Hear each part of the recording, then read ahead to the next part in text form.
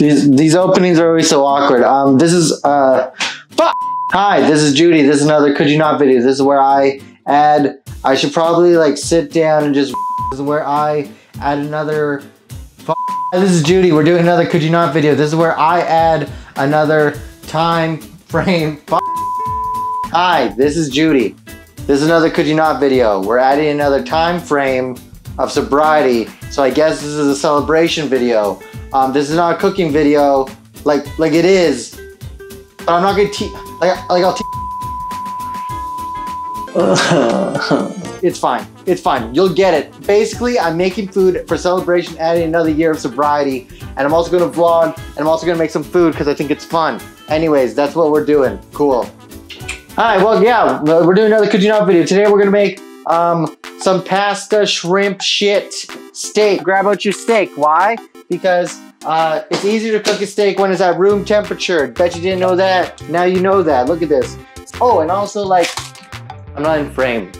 Yay, we're in frame again. That's so exciting. Okay, cool. So, am I in frame? Am I in frame? Ribeye steak. I like these steaks. I also like the bone on it because you can really get some good flavoring. Anyways, so you can make your own rub, or you can be cool and just like buy the pre-packaged rub. So what we're going to do, what I like to use this one rub. It's a fucking move. Smoked paprika and onion, baby. I like this rub. It's a little good time.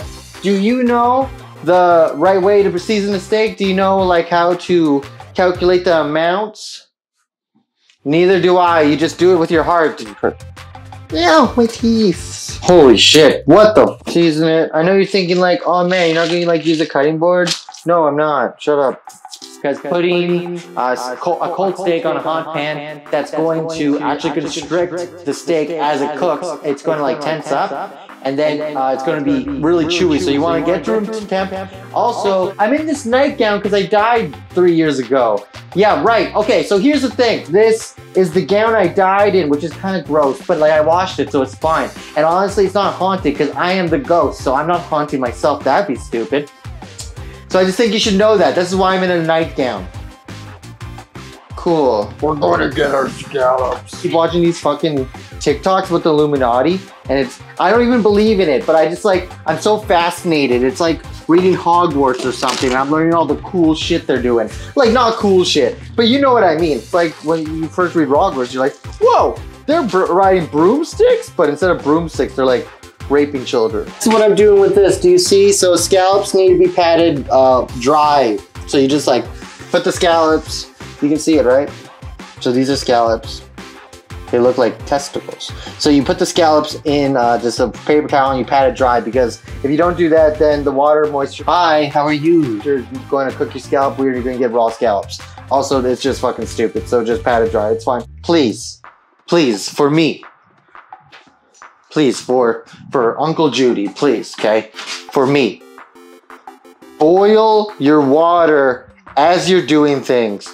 Don't boil your water the last fucking second, okay? If you know you're going to make pasta, get the water in a pot and start boiling it like right away. As soon as you can, okay? As soon as you can. It boggles my mind when people are cooking food like pasta and they leave that for the last thing. Because it just doesn't make any sense to me, right? Just do it, okay? Fuck me. Fuck me. Okay, anyways. So we're gonna use a small, medium-sized pot. And that's okay. In the works, the water. And so it helps you cook things just faster and easier. I'm not doing this for myself. I'm doing this for you so you know. Because I can't have more people just like living their lives like they're breastfed till they're like 12. It's annoying. Cool, next thing, pasta. A lot of people, they always cook like too much pasta. I want to just like say like, get the amount of pasta you think you need and then half it. And then take that half and half it again. It's good enough. Look how precious this fucking pasta is. And for whatever you do, please don't break the pasta before you put it in the water. If you're like, oh, well, it's just easy to cook. Not if you just boil the water first, you motherfuckers. Boil the water first, then you don't have to snap the pasta. Also, stop putting oil in the water before you do this, okay? That's weird. You're wrong. Hi, I'm back. I want to go visit the cat. in the beach. Seafood pasta with the steak. I'm gonna do like kind of an Alfredo sauce, but I don't like using actual milk for Alfredo sauce. I like using coconut milk because it's tastier. Just a little, right? So what I'm gonna do, I'm gonna smash it. It's working. I'm just gonna cook it a little bit or sweat it, as they say. Get coconut milk, you put it in there.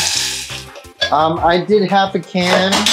Oh, I don't know why I threw out that spoon. I need that spoon. I kind of want to cook the seafood, like the scallops and the shrimp, and then sauce them and then put them on top of the pasta. I think, because sometimes you like mix it in with the sauces and then the pasta and the meat or the protein, it all encapsulates like one flavor. But I think I want two flavors. I want to make the shrimp and I want to make the seafood spicy, and then the sauce lemony and garlicky, so it comes together in your mouth and you'll come and stuff. So that's fine. I grab a pan. Cool, look how fun this is. I show you. Look, see, water's boiling.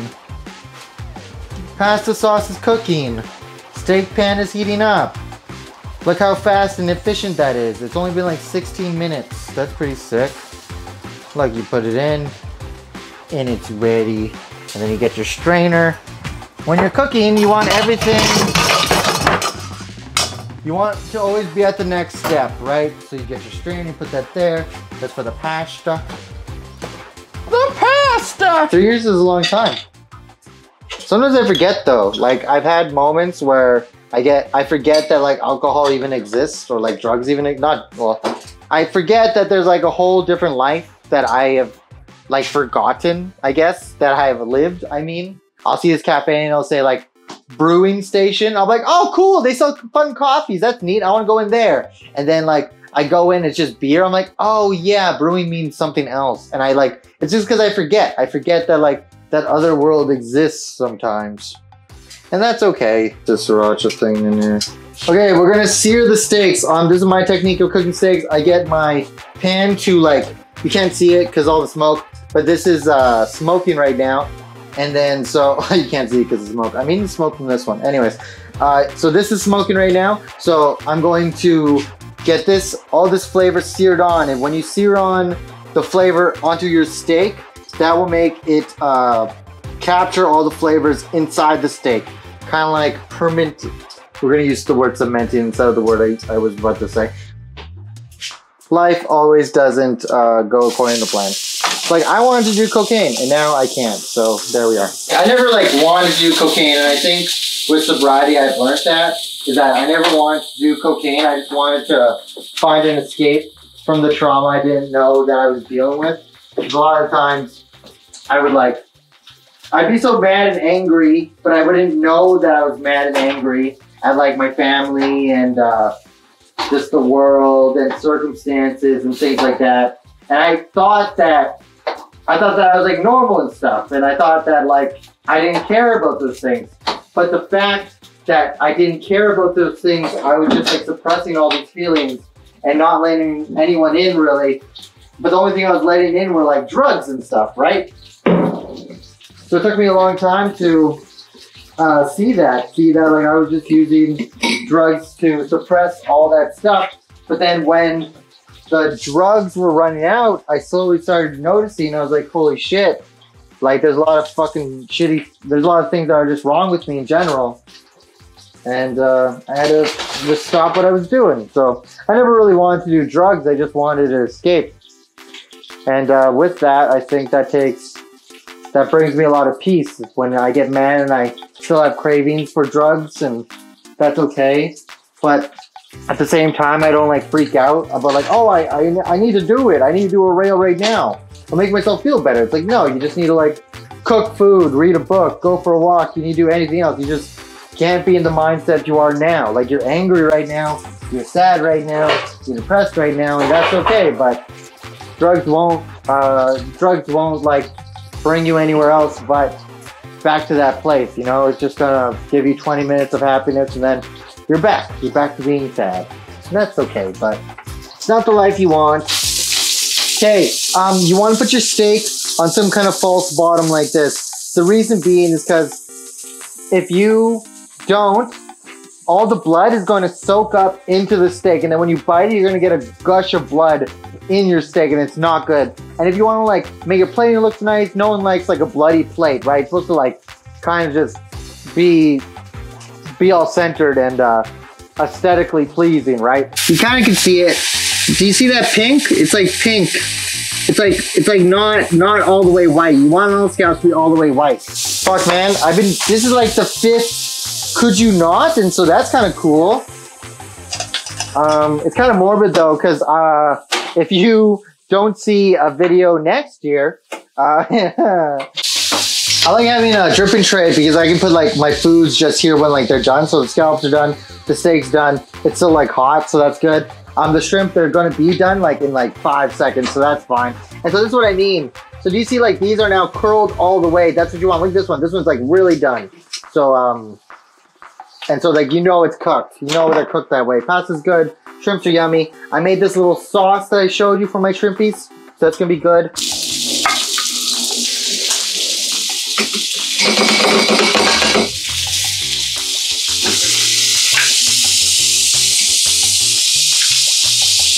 I'm pretty happy with everything.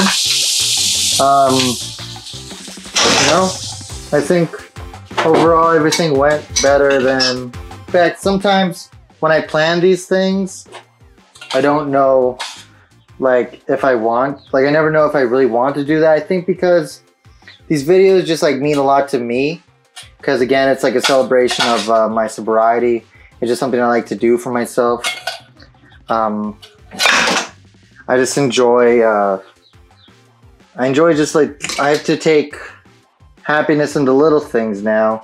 And that's, like, me going out, buying a big fucking steak, expensive shrimp, expensive scallops, and just like doing something fun for myself and kind of teaching myself like, hey, like this is a life too. Like it's not all about like drugs and partying and that shit to like live my life. Like it's about the little things. It's about just learning new things that doesn't have to do with like me using. I think that's why I make these videos over and over again. Even though like when I get to them, I'm like, man, why'd I have to make this video again? Like, just like me cooking in a room, blah, blah, blah. But I think it's because I do it for myself, you know? Like I got here and I'm sober and I'm just happy to do things. I'm happy to be present. I'm not like in a room by myself doing drugs anymore. I'm like kind of living life, I guess. So I think that's just a celebration of that. And I like filming and I like making videos. So it's just another thing I can do.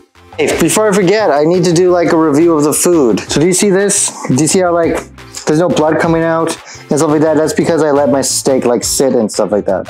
So we're gonna eat it now.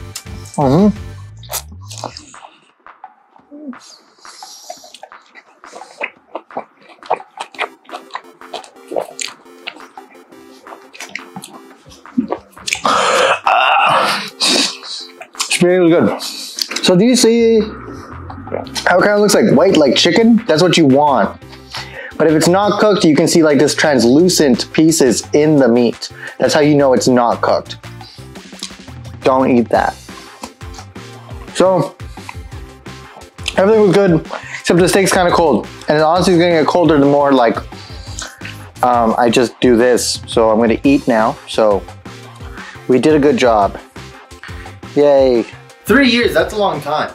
Should I be wearing, why am I wearing this? Right?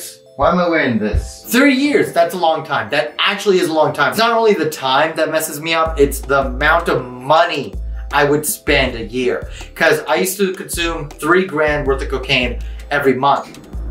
3 grand times 12, because there's 12 months in a year.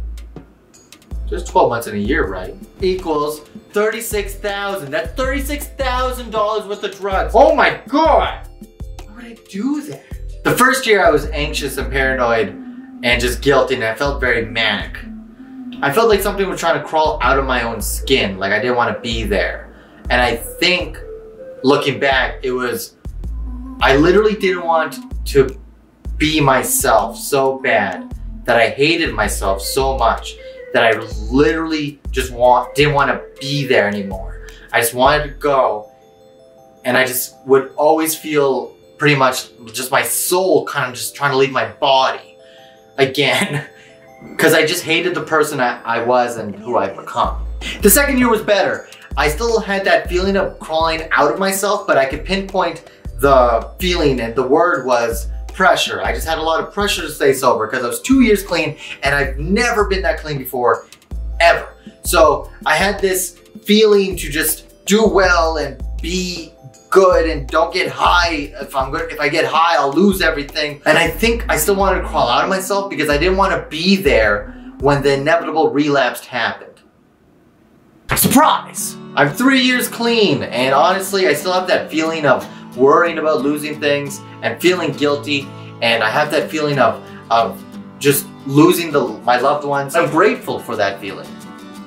I think I've realized this year that means I care. And